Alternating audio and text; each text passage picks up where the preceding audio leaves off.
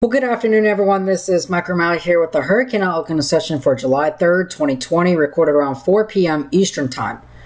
Well, taking a look here at the latest sea surface temperature anomalies, last updated as of yesterday, July the 2nd, we continue to notice in this area in the equatorial Pacific, this area right through here, that is continuing to wax and wane with temperatures, but overall, the overall larger scale pattern is to be about a half a degree to a degree Celsius, even in some cases a full 2 degrees Celsius below the long-term average in these areas in the Nino 3.4 area, extending all the way out to off the coast of South America there, and that will be continuing to occur here over the next several weeks to months as we get a background easterly wind burst to occur across this region, only continuing to favor this upwelling pattern. What tends to happen is you get a lot of this upwelling that occurs through here, and that will spread out through this area and cool it off, suggesting a La Nina background, an atmospheric background by the time we get into the winter, the fall and winter of this year and beyond.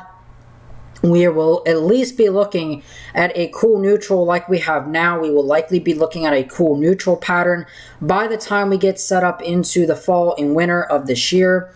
And conversely, in the Atlantic Basin, we continue to notice this area of fairly warm anomalies stretching all the way to the Florida Gulf Coast there. And really, this whole area is well above the long-term average in cases you almost can notice this like almost little horseshoe shape signature here that is very indicative of that positive phase 1 AMO signature. We will likely be seeing a reduction in the trade winds across this area over the next several weeks or so. That will promote even further warming of the main development region, which is now sitting at about a half a degree to a degree Celsius above the long-term average in spots, with this very warm anomaly out here, fairly warm sea surface temperatures even all the way into the Florida area and near the Bahamas and the Lesser Antilles, Barbados. Water temperatures are very warm. Water temperatures are also very warm out here across portions of the northern Atlantic Basin, the northwestern subtropical Atlantic, with a cooler pattern looking through here that is suggesting that this will not be filling in with any sort of basin-wide warmth. And we did have a viewer question yesterday on yesterday's discussion talking about the Saharan air event, and we will actually talk about that here in just a minute, so stay tuned for that. Now, taking a look here at the sea surface temperature, or not the sea surface temperature, but the upper ocean heat content temperatures. This is basically taking a look at how far does your 80-degree isotherm, your 80-degree temperature line go down in the water. Once you start getting literally up into the reds here, you're getting at the very high end of the scale.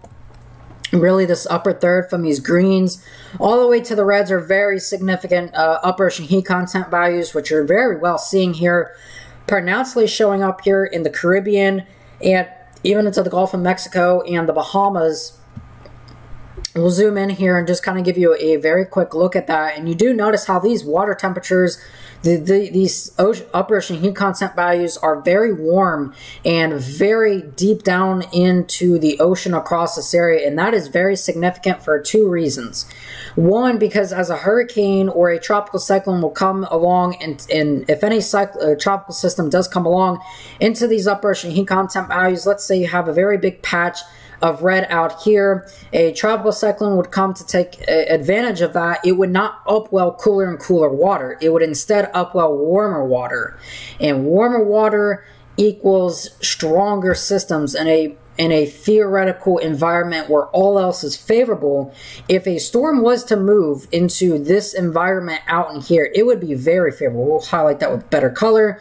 That is a very favorable environment out there. And that suggests that if something were to come and take advantage of that, it would be something to watch. And we're really starting to see these values really be pumped up here, even to the southwestern Atlantic. You notice basically everywhere I'm highlighting has very significant upper ocean heat content values, very significant numbers that if the system were to come take advantage of that, that would be a sign of robustness and would allow strengthening in a favorable environment, all else being equal. So these upper ocean heat content values, especially in the Caribbean and the Bahamas, are literally in the upper end of the distribution, basically the upper third to almost the, off the scale, upper fourth basically of the scale. So a very significant amount of upper ocean heat content out here in the Bahamas, Southwest and Southwest Atlantic, as well in the Caribbean. Very warm, and even out here in the main development region, that's starting to warm up quite nicely as well and should continue throughout the next several months or so.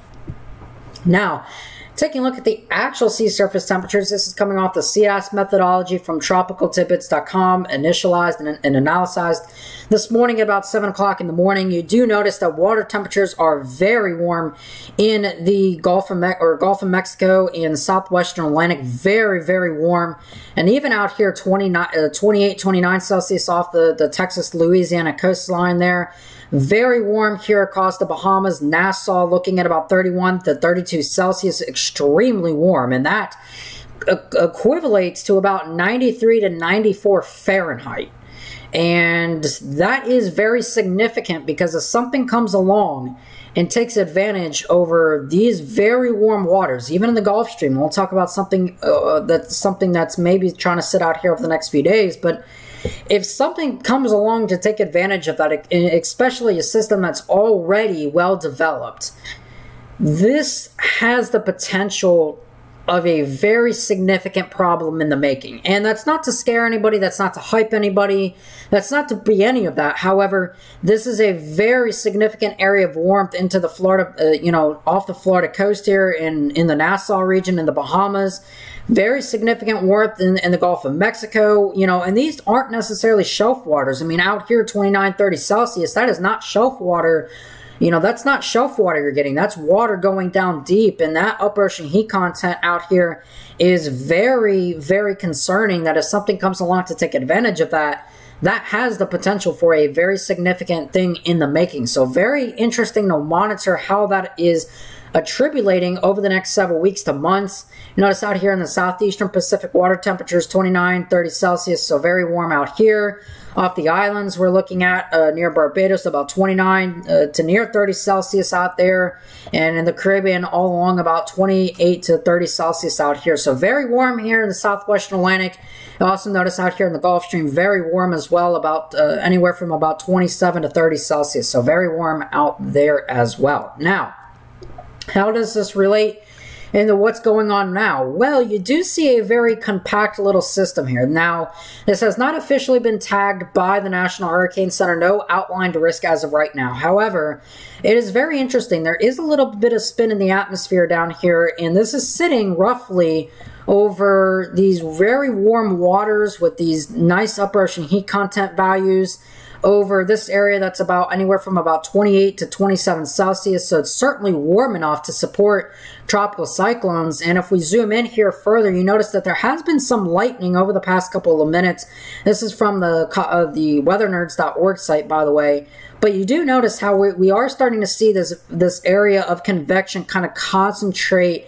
Potentially, there is a nice envelope of energy. Now, there is not a true low-level center in here. You actually notice what happens is there is a mid-level vortex, or a kind of a mesovortex that was kind of coming down here and kind of spiraling through here. It actually got pulled into some of this northern area of convection, and you can kind of see that area of spin that actually starts right about here. That's kind of where it spins and kind of drifts over there, and you can kind of see how that evolves. We'll just kind of play this at a very slow pace here. But you notice how that generally evolves over the last few frames, is that we've seen some activity try to fire near this area, this overall larger envelope of energy out here with some convection, some deeper convection with some lightning in there. So this is an area sitting over, 28, 27 Celsius degree water, that's very favorable for tropical cyclones. Deeper upper ocean heat content, more anomalously so, and this is where things start to really matter. And these sea surface temperature anomalies out here are about a full half a degree to a degree Celsius above the long-term average out in this area. So there is something to monitor here over the next several days or so, as this will kind of be just meandering around before finally getting kind of pulled because of a trough. This will finally be getting pulled on out to sea, so no real significant land concerns at this time, but we are going to continue to watch here over the last several days or the next several days or so, as this will be continuing to be something to monitor. You also notice a very deep convection setting up over almost the whole state of Louisiana and the portions of southwestern Arkansas there, so certainly something to monitor with some outflow there. Residual convection over here in the Gulf of Mexico, no significant concerns at that time as well. The larger scale Atlantic viewing as it rains cats and dogs out there, basically. And the larger Atlantic scale, you're basically noticing all of this drier air out here, so nothing really going on. Very quiet, some tropical wave action in the intertropical convergence zone out here, but you know, that big tropical wave that we were seeing yesterday did kind of dissipate into a little bit of remnant area of convection, but again, we're not really seeing anything try to bundle. This is our little system attached to our kind of area of low pressure and basic trophiness out there here, but really not expecting anything to develop. But you always got to watch these little sneaky systems, as they can certainly develop. Another big upper level low that's kind of just sitting out here, not really doing much and expected to develop at all. So that's kind of that for the Atlantic Basin. And for the Eastern Pacific Basin as well, we're seeing some energy try to bundle down here, but we're really not seeing anything going.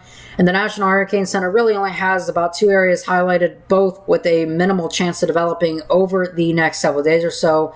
No significant land concerns at this time for the Baja of California or the Cabo San Lucas resort areas, Central America or Mexico coastlines. No significant concerns to land at this time at all. Now, taking a look here at the 850 millibar vorticity, this is the spin in the atmosphere about 5,000 feet off the ground.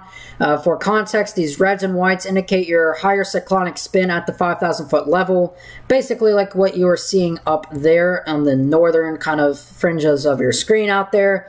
This is our little system out here that's in the southwestern Atlantic off the Carolina and Florida coastline. Again, not really seeing any signs of significant development with this, but again, we always have to watch these little mesovortex systems because they can spin up very quickly. We saw that with Hurricane Arthur in 2014 around this time, around the 4th of July time. So just something to monitor, but again, not really expecting any significant development and certainly no land impacts from this at all. A little bit of energy situated over Florida right now that's bringing some heavy rain to portions of the Florida Peninsula there, so that will kind of be meandering around throughout the next several days or so, but finally, this area of vorticity will also kind of get kicked off as well. And we're also watching these areas of disturbances out here in the Eastern Pacific Basin as well, but we're really not seeing any significant concerns to the land masses at this time. So really, you know, the Eastern Pacific Basin might get a little bit more active over the next several days or so, in the next several weeks, but we're not really seeing a longer term pattern that would suggest any significant land concerns at this time for anywhere in the Eastern Pacific Basin at all.